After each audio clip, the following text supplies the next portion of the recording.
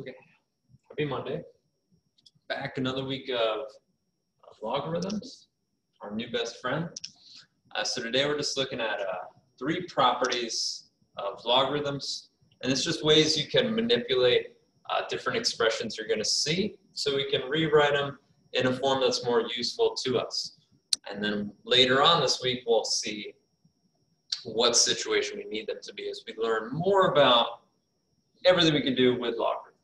Okay, so the basic idea though is that if you have log base of whatever to something else, right, anything here, if we can multiply those two things together, then instead of writing it all together, we can write it as log base x of the first thing plus log base x of the second thing. Okay, so log base something, right, whatever's at the end, if they're being multiplied together, we can separate them and make it into an addition problem. Okay, same thing goes for division, right? Log base x a over b, we can rewrite that as log base x of a minus log base x of b. Okay, pretty straightforward, pretty straightforward. And then our last one, for powers, log base x, if you have a to some power b, you can rewrite that as b times log base x of a. So if you have an exponent at the end of your logarithm, you can move that to the very beginning, and then you no longer have any exponents. Okay?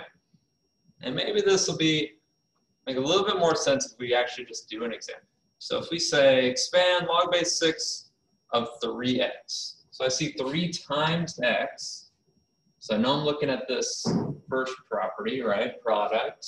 So I'm going to rewrite this. I'm going to separate the 3 and the x into 2 separate logarithmic expressions. So I'm going to say log, that's terrible. Let's try this again. I haven't written in 3 days.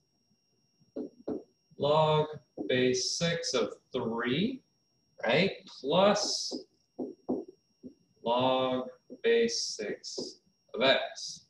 And then I box it off, say I'm done. That's it, right? It's just that simple. Don't overthink it. You keep the base, don't change that. You take your first term, put it on the left, plus take your second term, put it on the very right. You've expanded a logarithm. Nothing to it. All right, the second one, actually, I messed this up a little bit. Hold on, don't look at this yet. Okay, so we have log base 8 of x minus log base 8 of y. So this is actually the opposite. We want to condense this. We want to put this back into one single logarithm. So since we see subtraction, we know it's our quotient property here, right? So we check, do they have the same base? Yes, so this actually works. So we can rewrite this as log base 8. We take our first value here, we call that the numerator. Over, we look at the second logarithm, that's of y. So put that down as your denominator, and we're all finished, okay? So 2 ways we can do this. If you see 1 logarithm, you can expand it into 2. If you see 2 logarithms, you can condense it back into 1, assuming, of course, for our condensing that we have the same log base. Okay. The third example, actually, before we do that one, let's actually do this. Let me erase this. Let's make this a little bit more complicated. What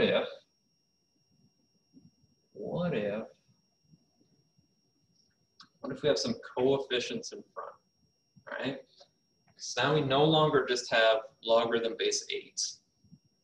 So if we want to condense this, what we can actually do first is our power property here, which says if you have a coefficient in front of your logarithm, you can put that as the exponent, right, up here. So I can say instead of 24 times log base 8 of x, I can say this is log base 8 of x to the 24th power, right? right? So all I did is I just took that 24 and I put it as the power at the end, minus, and then I do the same thing for my second expression here. So it's going to be log base 8 of y to the 4th power, okay?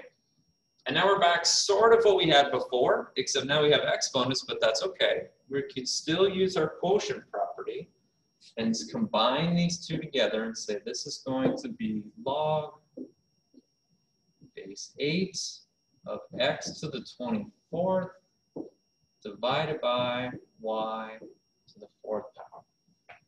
Okay? So notice the only thing that changed, if you're dealing with condensing and it's a subtraction, right? We take those coefficients, we make them into the powers, and then we still set up a fraction. Not too bad, okay? And again, these examples are pretty straightforward. We're gonna get some more complicated cases tomorrow, so this is just really to get familiar. So if this seems really easy, but it also doesn't kind of make sense because like what does this mean to us? Not too much at this point. That's okay. That's basically where we're at. We're just manipulating logarithms so we can do cool math stuff with them later.